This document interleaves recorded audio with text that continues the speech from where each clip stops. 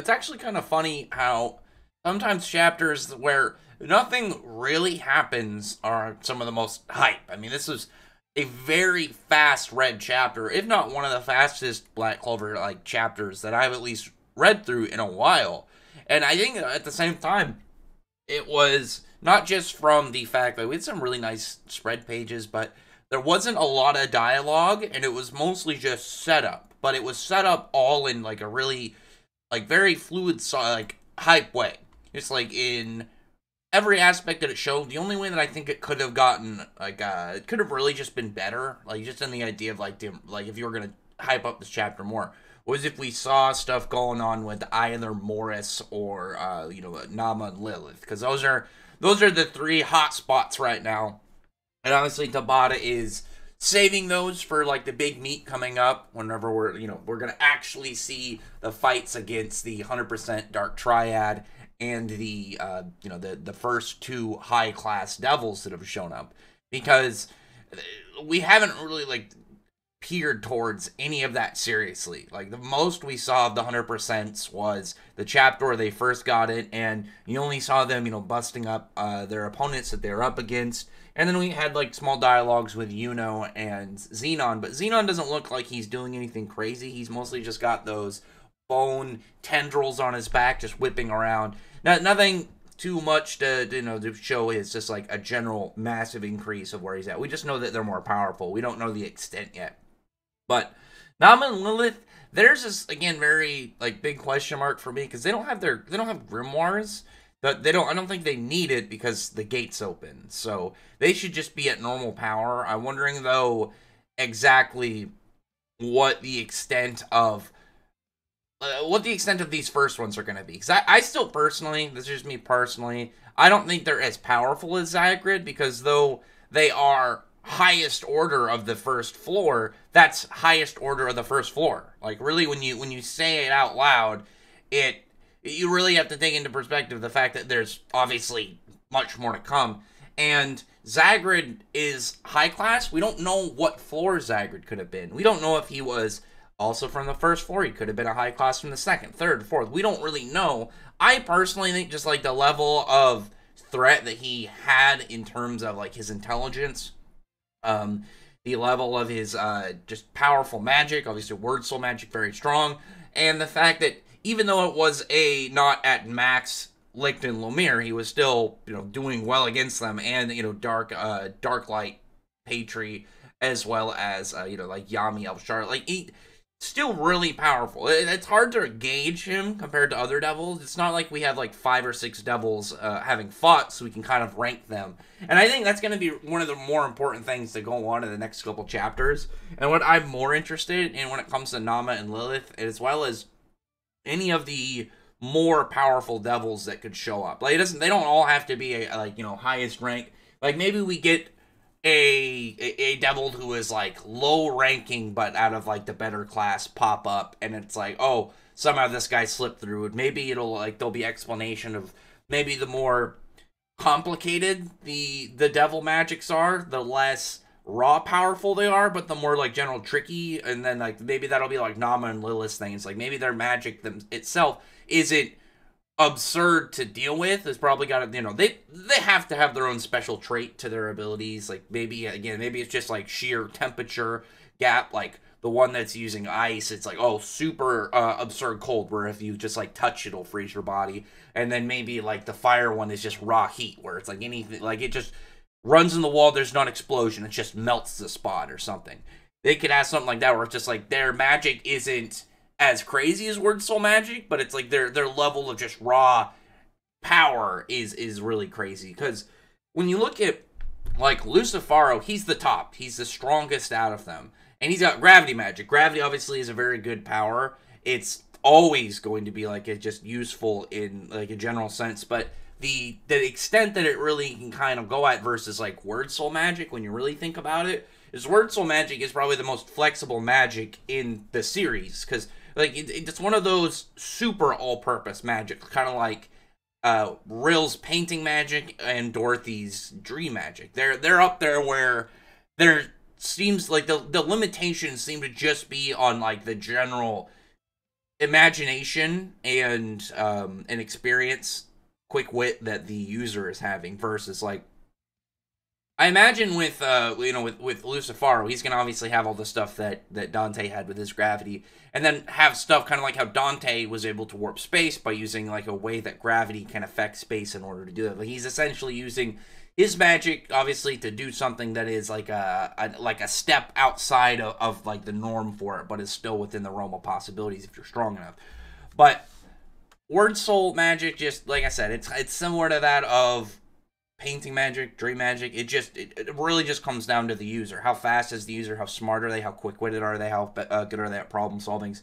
I'm very interested in the next couple chapters about just seeing the gap between some of these devils, because like, we know the lower ones. I mean, the lower ones are fodder compared to them. We didn't really need to have that explored much. Like we can just see it, as well as just like the general logic. Like this chapter, for the most part, like Asta pops out of his union form shortly before, like, with less time that he thought it was. Like, he said 5 minutes. It looks like it's a little bit less, as he said. He even says, like, he overestimated pretty much the amount of time.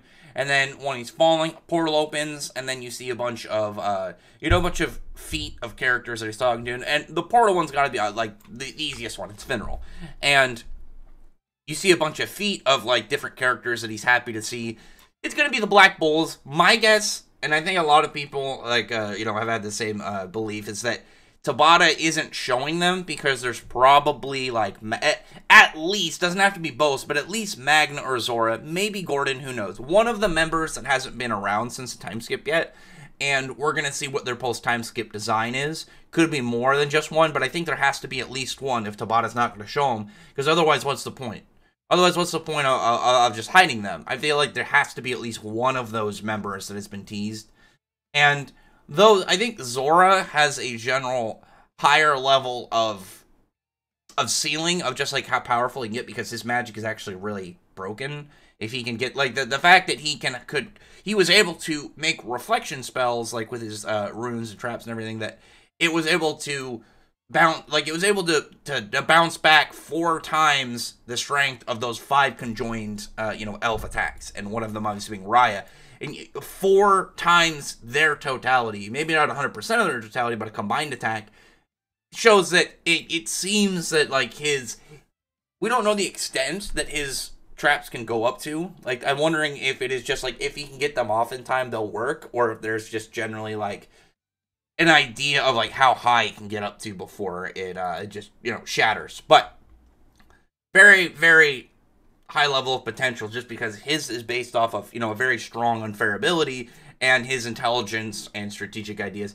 Magna, though, I really am hoping Magna shows up and just does some cool shit. Like, I don't expect him to like show up and like beat a devil or be like a clutch thing and one of the bigger devils.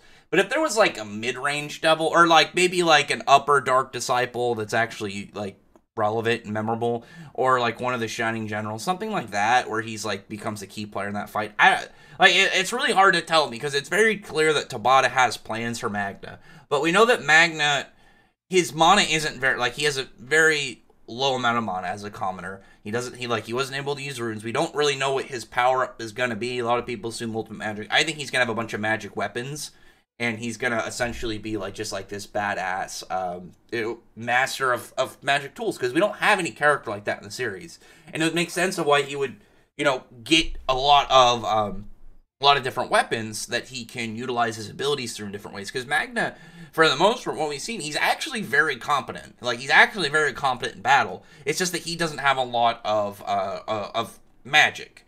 It's kind of like not the same character, but like when you look at Shikamaru, like I can't remember the chapter, but it's like it's noted that he doesn't have a ton of chakra. But like his whole thing is just being very smart and strategic, and how he can set up things and use his his different jutsus to his advantage to pretty much checkmate his opponents. Magna's obviously not as smart as Shikamaru, but the way that he fights is in a, again, like what's the word I'm looking for? It's like you're like a really reserving way. Like he's getting the most of his attacks every time, and the way that his fireballs all do different things, like in like small versions, like basic fireballs, throw them, hit something, explodes. ones that can disappear, ones that are remote timed. He's got like this level of just mixing them all up that really throws his opponents off, as we saw in the fight with Lufalu, the elf that took over Luck's body. He's actually very incompetent in setting them up, and the fact that like even though it was base Asta in like in the Royal Magic Knights tournament, that's still very very impressive that he was able to push Asta for a little bit. And Magna again has a level of just general potential, I think, of being a threat if he can like get more of these like all these different fireballs that are pretty much the same attack but tweaked in one different way, and then he's able just to figure out how can I use this very simple attack to the best of his advantage. Like imagine if he's got ones that he can just mid-range control, or like mid-movement just recontrol, like okay, switch it to a different spot, or maybe he could make them so they kind of like maybe chain explode on their ones or something, or he could even throw off the ones that already have certain styles.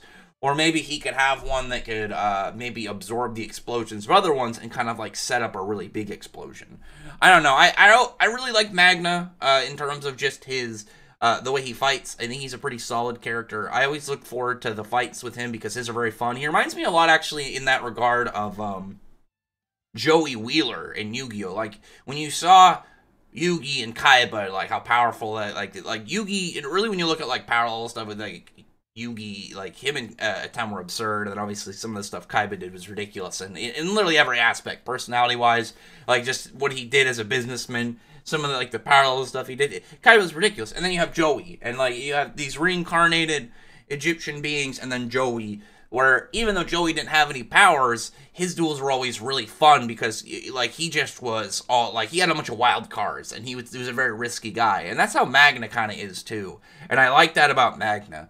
So, like getting back to the chapter, I've been ranting about like just devil rankings, and I'm like, man, I really want to see just the gaps of between the devils and seeing like, are these ones going to be more powerful than Zagrid? Are they weaker? Are they going to be less tricky? How is it going to like essentially display devils in general? Because for the most part, we haven't seen the fight like real big battles of them outside of the one, and Dark Triad kind of like set up, so those aren't really, those aren't the same. And then these lesser devils, like we even see they're getting mashed. Like as long as they're getting somewhat of a threat level, like a lot of people obviously can't really deal with them. I'm curious to know if the lower devils apply to the same rules, that you have to be arcane or anything to kind of like to kill them. Because I believe that it's only the upper devils because of their level of regeneration and probably like other crazy hacks. Like the lower ones, I'm just guessing, are just really dumb monsters, and they probably have an ability or two up their sleeve. I don't expect them all to be that much of a threat. Like all I would really prefer out of these really low tier devils is there's something that can only make the tier that I'd want is like the very bottom. There's the masses. They're only able to be beaten by like kind of relevant characters. You're not just going to get some no-name character who, it's just fodder beating up on one. Like even if it's like Soul, it's like it still takes a named character, and like Soul, even if she isn't that powerful, she's still a pretty well-placed Magic Knight, and any Magic Knight automatically is above the general population of wizards in the Clover Kingdom and stuff. You know what I mean? It's the upper devils, like anything below like masses of just fodder devils. Hey, these guys don't even get names. We're just letting them out to cause havoc kind of thing.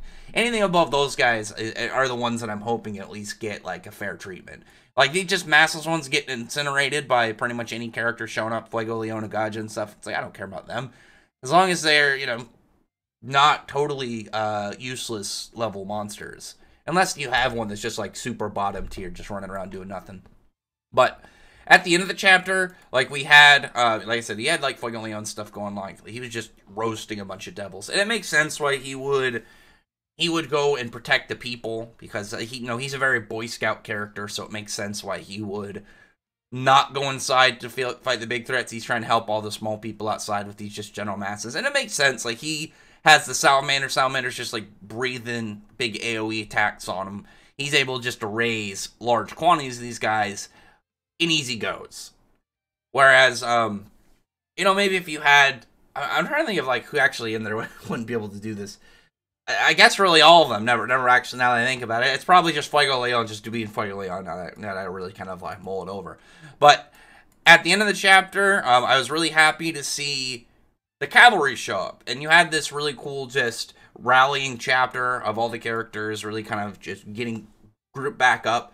You have Noelle and crew all in there, and I really liked that Gaja threw this large lightning attack, but made these barriers to protect the citizens. I was very happy on that because he looks pissed. He looks furious in this panel. He's got the shading around his eyes. You don't see his pupils.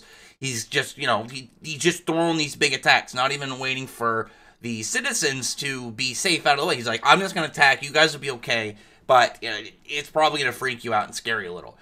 But look at his face. He doesn't care right now. He is on a mission for blood and to get his queen back. He is not happy. He's going to get Laura Pechka and bring her home. And if not, he's going to die trying. That's the thing right now. I've been very on the fence on if Laura Pechka dies or not, or what exactly Tabata's plan is with her.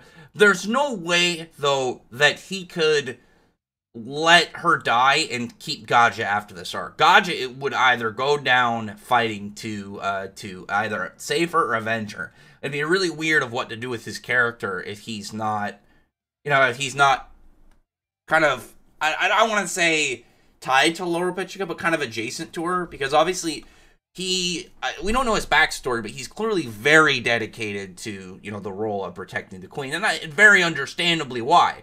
But I'm guessing there's more to it, like maybe his family or something has just been in line of protecting the queen, or maybe because he's so much more powerful, similar to how Julius believed that it was his, it was kind of his role to protect the people. Like when remember he talked about how powerful he was and his crazy magic, it was almost like his his existence to be the Wizard King and to serve and protect, do everything he can for the people. Maybe that's how Gaja kind of sees himself for the queen. Because the other Spirit Guardians, I wish we at least had a general idea of where they're at, but it seems they're kind of Vice Captain level, lower Vice Captain level. And they have true magic, but I'm they clearly aren't up to par with even some of the other growing characters. Obviously, Luck and Leo and Charmy and stuff, but Gaja is so much above them that maybe it's in his head he knows that he's so much stronger and he has a responsibility. Maybe he thinks that he's this strong for a reason, and that reason I would assume would be protecting the queen. And the knowledge that is tied to the Heart Queen and stuff too. So I'm super hyped to see Gaja. I really like this spread too.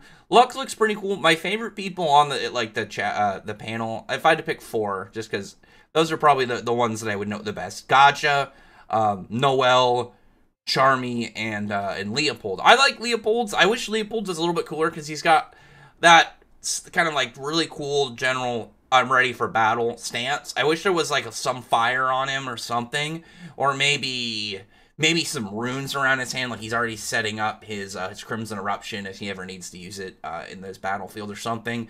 Just because I've talked to people about it, it's usually the hype is either Gaja, Charmy, or Noelle, because you have Gaja looking like a monster. Charmy is just ready for battle. She's in serious mode, Charmy already, so we're ready to see just where she steps up next, because she clearly is already strong. She noted her disciple, whereas Luck and Leopold took some fair time to do it, and their opponent was definitely harder than hers, but she just ran through them easy. And then Noelle is just leading the cavalry. She's up, she's in her Valkyrie dress already. She's just given a statement of what's going on. They're not going to let the Devils do what they're planning on doing, and these guys are going to, show up and aid to stop them.